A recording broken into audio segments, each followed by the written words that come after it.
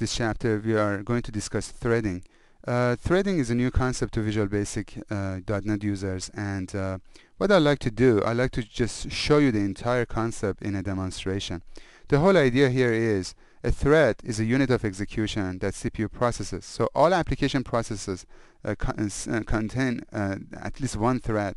Threads are scheduled by the operating system, so that's why you have to wait for one thread to be finished before you could do and run another thread. So the more threads you have, the faster your process will run. However, you have to be careful about designing multiple threads.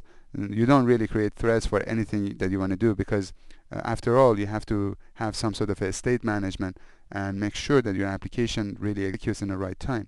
So what I like to do, I like to demonstrate this concept of thread manipulation by CPU by just basically showing you a small little demonstration in here. So CPU basically gives you a time slice, and based on a time slice, the thread can be executed. An example of a thread would be good while you're downloading something off of the internet. As you realize, the progress bar moves while you can basically navigate, or you could cancel the download process. So they are running on two different threads. You don't have to wait for it. It gives you asynchronous communication, and basically there would be no blocking. So what I like to do, I like to show you how to create thread. The threads are being inherited. Actually, they are being used by system threading thread class. You could basically create functions and associate that particular thread to execute a particular function. You could also raise event when the thread is finished. You could stop it. You could put a thread on a sleep. You could do a lot of different things. In this particular code, they are showing you how to create a thread. What I like to do, I like to show you the entire concept by going back here to my basically Windows control. And what I like to do, this is Apex demo. If you remember, that was a Windows control. I'm just going to save some time and use the same exact application in order to demonstrate this to you. So in this scenario, I'm just adding a button, and part of this button, I'm setting some properties for it, and I call it call my subs, for example. Now in this scenario, if I double click on this button, I can go back to the code and start writing some threaded application model. In this scenario, what I like to do, define a sub called, for example, 1, and then define another sub called sub2. In the sub1, I call a message box called this is sub1, and then basically copy paste the same thing and name the sub to be sub2.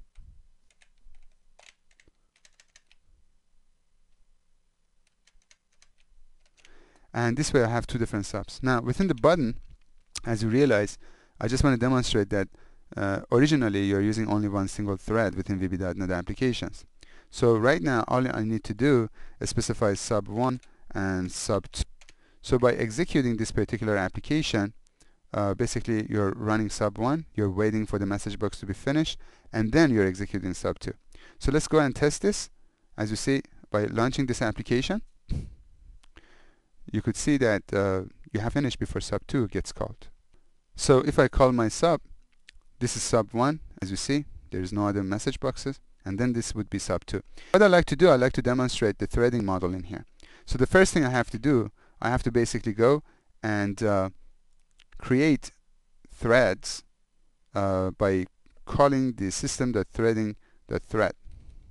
So what I like to do, I like to say dem thread1 as new system threading the thread, and as you see, by opening up the parentheses, you can get an address of a particular sub-procedure that you have.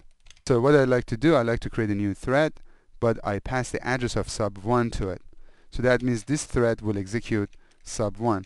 I repeat the same thing, and I call this thread 2, and I pass sub2 address to it. So instead of calling sub1 and sub2, all I need to do now, I need to basically go and call thread 1 and start the thread, and then call thread 2 and start the thread for that. So please pay attention to this demo. By calling this and clicking on the button, I'm launching both threads at the same time, because they have their own time slices, and since CPU has basically divided the time slice for both threads, they basically run almost at the same time. So that's why we have the concept of multitasking in here. So now if I call my subs, you get basically both message boxes at the same time because they're running under two different threads.